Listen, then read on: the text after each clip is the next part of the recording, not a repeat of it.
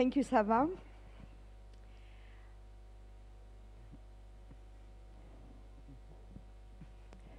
So, we are coming to this lecture. Really, at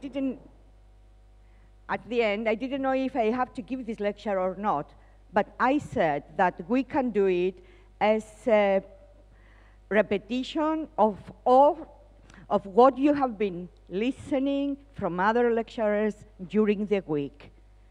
So I will try as much as I can to do it in an interactive way, okay? Because then you are going to say, oh, we have seen these slices, I don't know how many times this week. So, the management of the thyroid nodules is one of the most controversial issues, as you have realized. Until now, although we have the latest IAEA guidelines, there are still controversies. Different approaches derive from different geographical variations and different backgrounds of physicians, and availability of different tests in each country.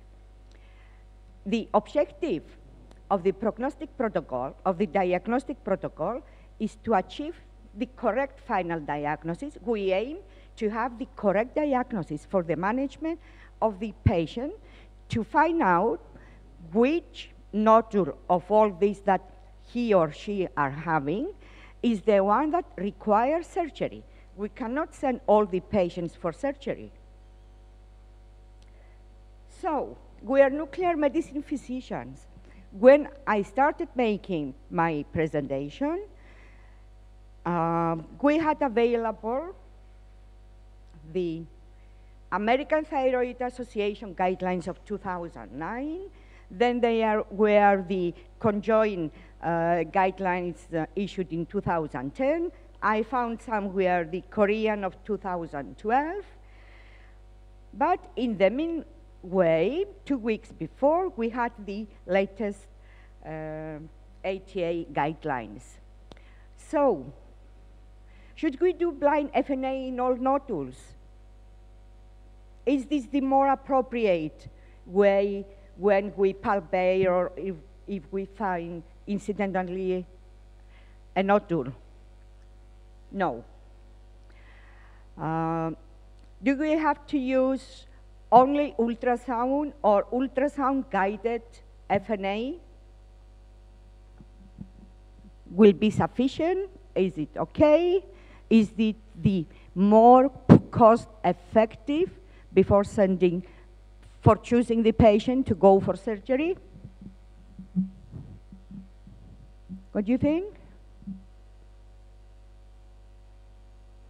Maybe.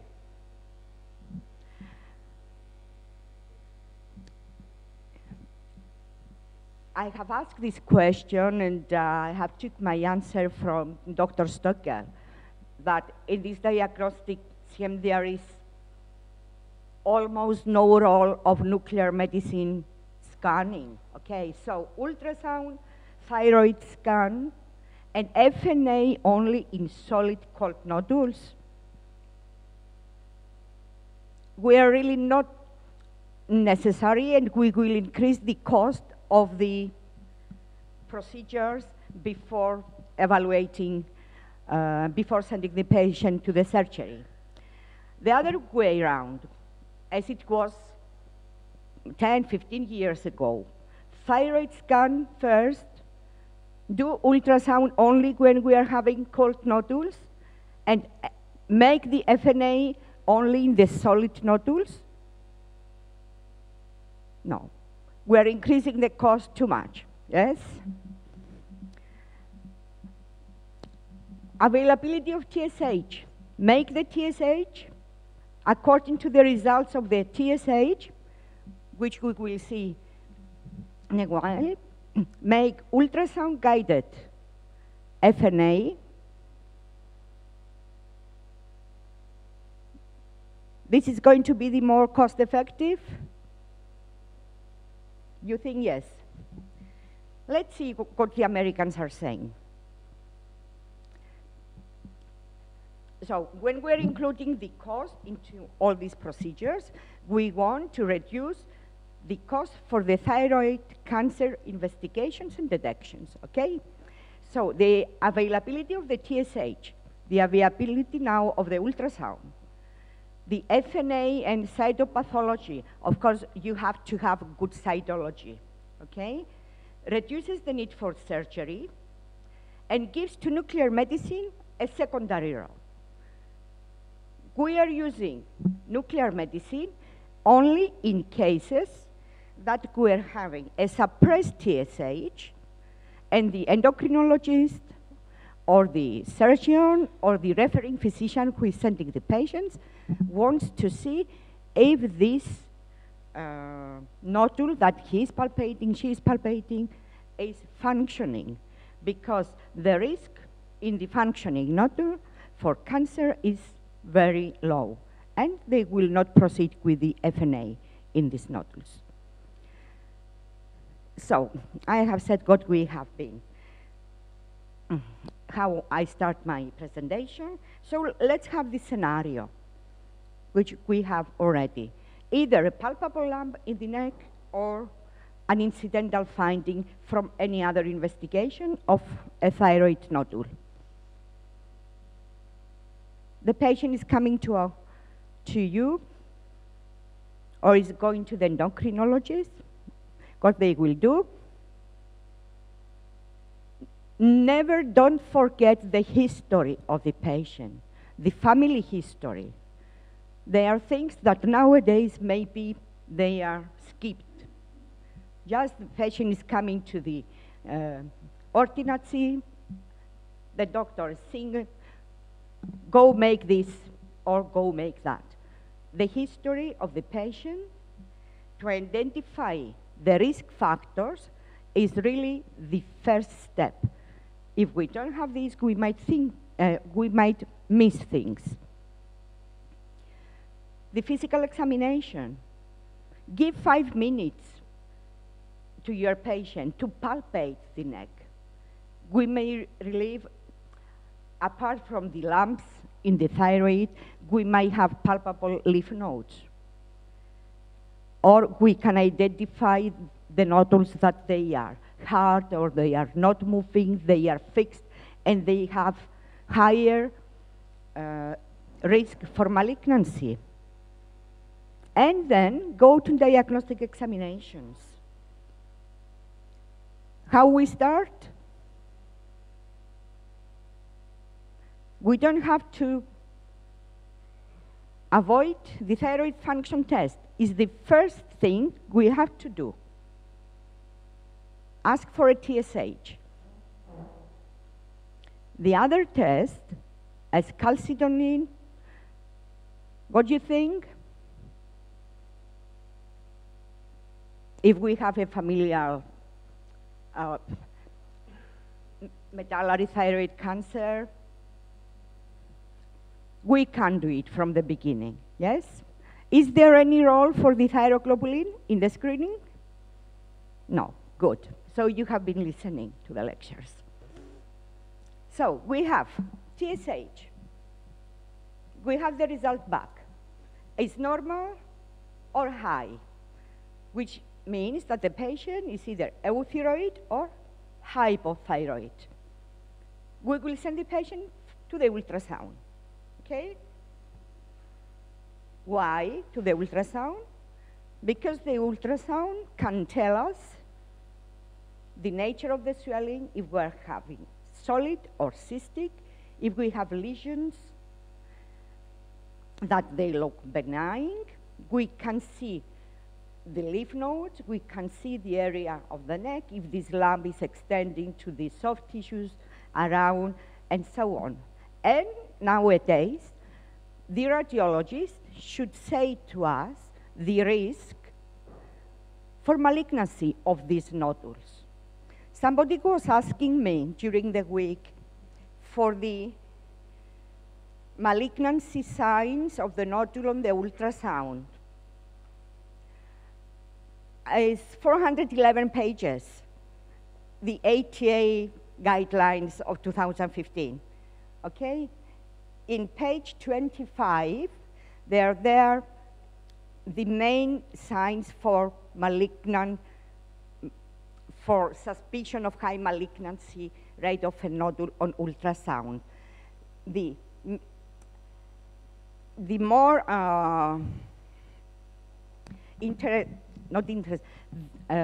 the more sensitive, let's say, of them, they are the microcalcifications, the ill-defined markers on the nodule with spiculations or trabeculations into the thyroid tissue, and from the size, the taller than wider.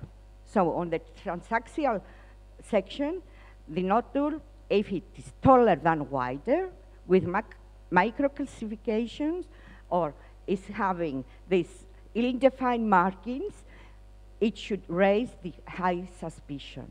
Okay, and they are hypoechoic.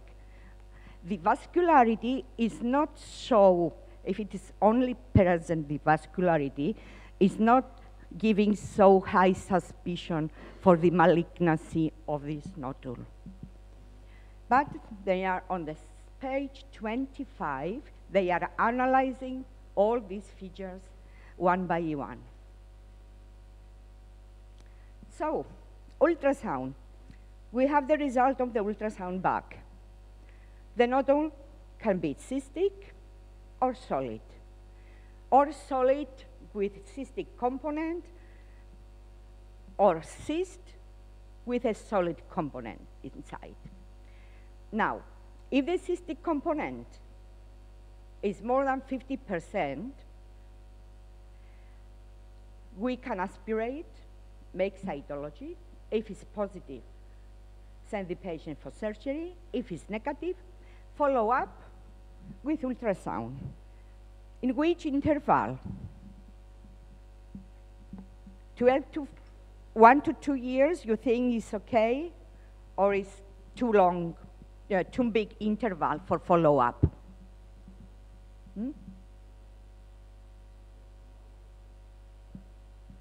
Depends on the ultrasound, yes. But we should not bring the patient every 3 months for an ultrasound.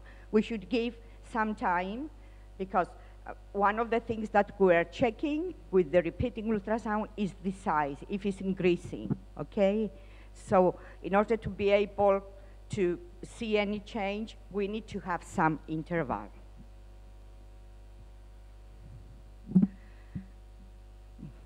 Now, if the result is solid, I should see, yeah, it's seen. Because it took me 3 hours to make it. I didn't want to copy and paste as you have seen it during the week. I just wanted to make something for you. Sorry. So we have the results of the ultrasound. If we have high suspicion, according to these criteria, they are set up for the risk of malignancy in the nodule according to the ATA. Or intermediate suspicion, we should FNA these nodules when they are 1 centimeter or bigger. With the microcalcifications, it might go a bit lower, because microcalcifications are having the higher risk for the malignancy. But they set up the 1 centimeter as a threshold. If we have low suspicion, the nodule can be FNA when it is 1.5 centimeters and bigger. And when there is very low suspicion, when the nodule is 2 centimeters big. If the radiologist is absolutely sure that this is a benign nodule, there is no need for FNA. And now, we are having back the results of the FNA. Usually they are according to the, categorized according to the system of Bethesda. And they are categorized on what you see in yellow, either as non-diagnostic, benign, atypia of undetermined significance, follicular lesion of undetermined significance, this is the AUS-FLUS, follicular nodule or suspected follicular nodule, suspicious for malignancy or malignant. So you can see that there is really a big range of answers the endocrinologists can take back. So now, if it's non-diagnostic, which they have been telling us that this might be due to a small number of the sample from the FNA, or it's written there for repeat FNA. It depends, the interval, it could be immediately, could be after 3 months, or in a range, according to the clinical findings and to the overall situation of the patient. However, on the previous guidelines, in this non-diagnostic results of the FNA, nuclear medicine was having a role there. So if you have repeatedly non-diagnostic scans, the patient should be sent to nuclear medicine and have a thyroid scan with pertechnidate or iodine 1, 2, 3. This is something that we can discuss it after. If it's benign, okay, this is the patient that doesn't require surgery. The category of this undetermined significance, follicular of undetermined or suspicious for malignancy, is this category that requires really further investigation in order to make up the decision if the patient needs the surgery or not. Some of the referring physicians or the endocrinologists may make molecular testing if it's available. We have listening about that.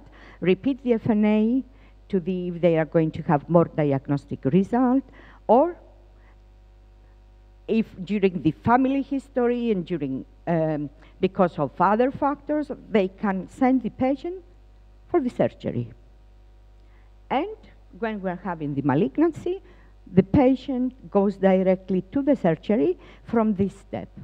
So it's just a TSH test, ultrasound with guided biopsy, and the FNA.